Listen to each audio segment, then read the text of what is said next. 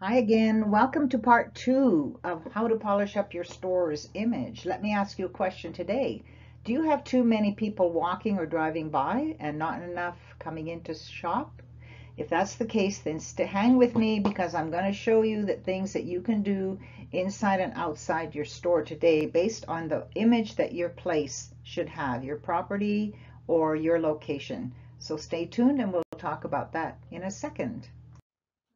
Hi, it's Linda McHenry with today's displays, and I'm here to work with you if you're a small independently owned and operated retailer or product seller or vendor. And I've done many years of consulting in the science and art of merchandising and display as it pertains to point of sale. And even though I work with small independents, I have been hired by corporations to work with their dealer networks and with their franchisees because they recognize that most of their stores are servicing a smaller community, so they have to have some of these ideas given to them so that the products look good and they sell more goods to more people faster. And we're studying image, so we know that image created plus image maintained is target marketing, and that's what I'm here to show you how to do by polishing up your store's image. We're continuing to look at how to polish up your store's image, which is identity. It is ideal and individual. It is the picture reflected to the buying public and the community. We looked at more detail about what image is in part one, and this is part two where we look at their place.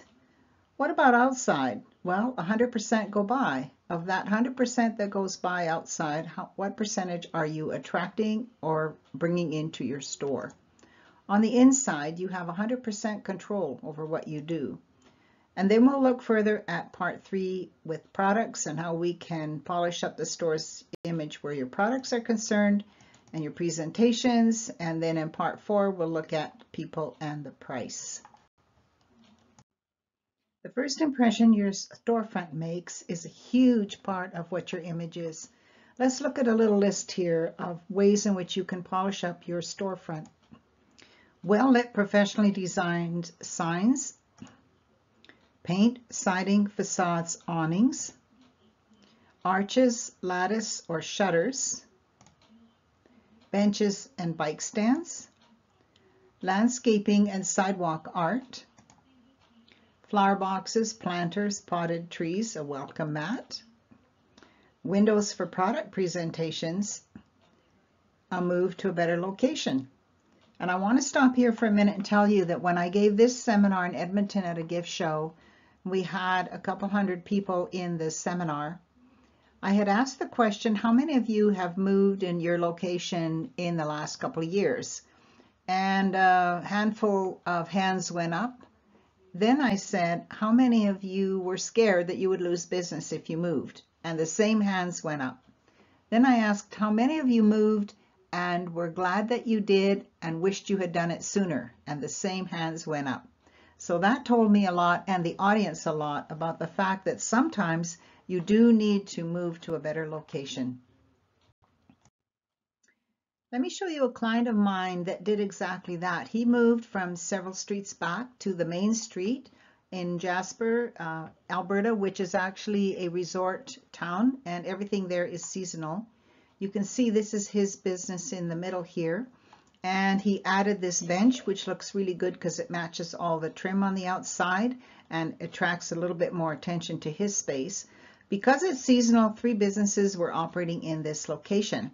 Firstly, Edge Controlled Ski and Outdoor Store was my client's business. His wife ran a business out of there called Walks and Talks Jasper, which was busier in the summer than in the winter, but she did it year-round.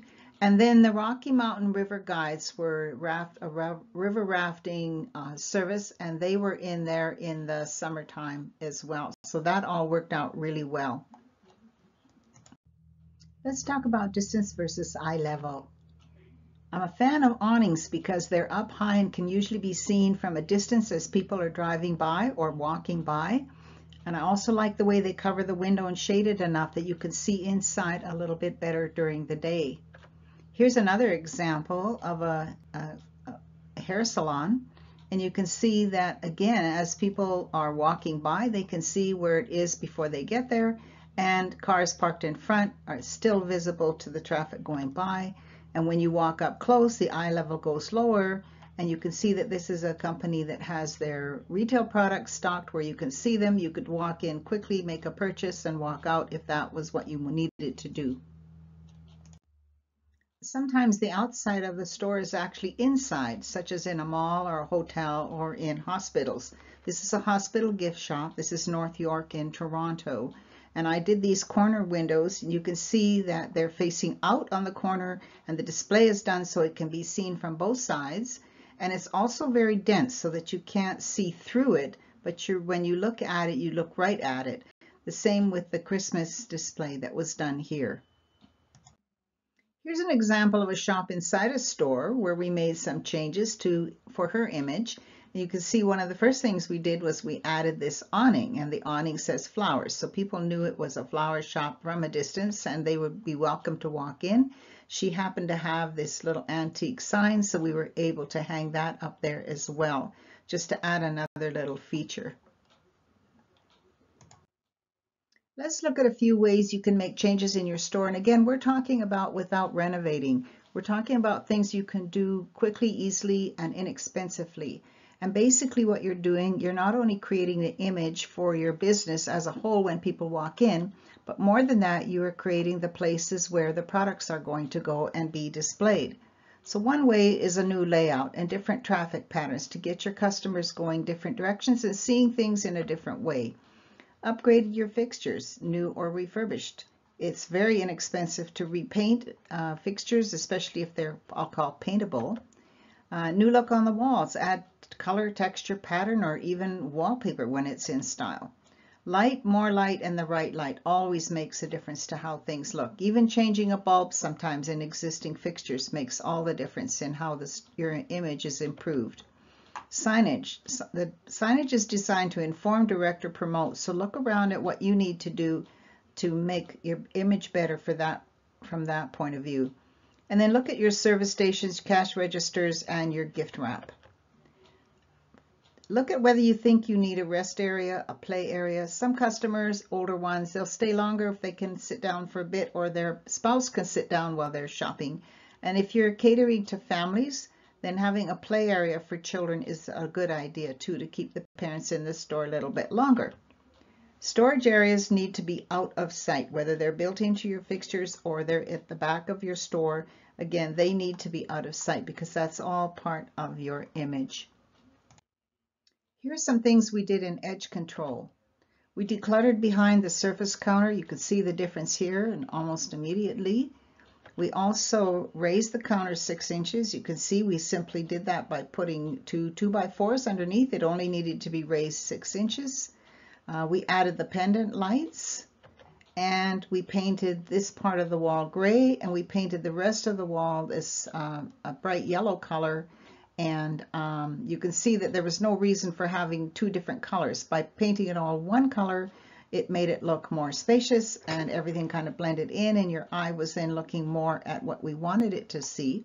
In addition to that, though, these images that were up there, we actually left them up there because they were very relevant. They look good, and they were actually more visible once we did this. So you could see the difference here between the before and the after, and just by moving and making those quick changes.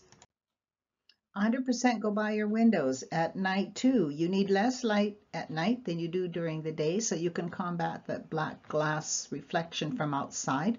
And the one change we did here is we asked them to build a platform up to the bottom of the window so that we could put items in there when they would be seen, and they wouldn't be cut off by the platform, and they would be well above the people sitting on the bench outside. You can see that this is a summer window with summer, and this is a winter window. We can also see that this was at Christmas time, so we do have the Christmas tree available. And I recommended that he buy these semi-sheer panels to put in behind as a backdrop, which keeps the eye from going in and looking at everything and confusing, but at the same time it lets the light in. This before picture was actually taken in the summertime, and you can see the painting hadn't been done yet, things hadn't been changed up, and you can see the whitewater rafting sign is up here for summer. Whereas in the winter, which is when we took the after picture, you can see that there's all the skis at the back, because this area then becomes the area for the skis and for sharpening them and skates and things like that. But I wanted to point out that we did special effects with paint, because you can see that we had to deal with this HVAC running down the top, and I wanted to make it more seamless. I wanted to have the ceiling appear a little bit higher, and I just didn't want that ugly thing so close down to where the products were. So that was painted yellow. The back wall was painted the gray that we used in other places. And then the portable, these change rooms, which were portable, we just turned this one sideways here and we put the other one in a different location. Part of what we did in here too is that we created categories, and within the categories we also color blocked so that the customer can go to one space and see what they need to see.